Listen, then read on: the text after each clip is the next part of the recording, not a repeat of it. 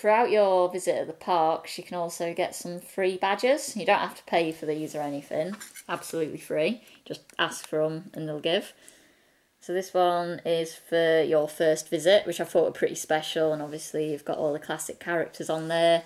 And got no idea about this one because I don't watch Disney Junior, I don't watch The Lion Guard, but they were giving it away at the Animal Kingdom, so I decided to just take it along with me because I thought it were pretty neat. Unfortunately, there is quite a bit of water damage going around the rim. That is because I forgot I was wearing it and went on Splash Mountain, which obviously isn't the best of ideas, especially when you are sat at the front of the boat.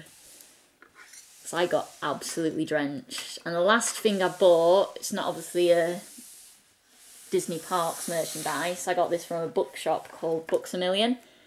And I just thought it was lovely because it's just a plaque, place it on your door or whatever. It's of Ariel, one of my favourite Disney princesses. It's just so sweet.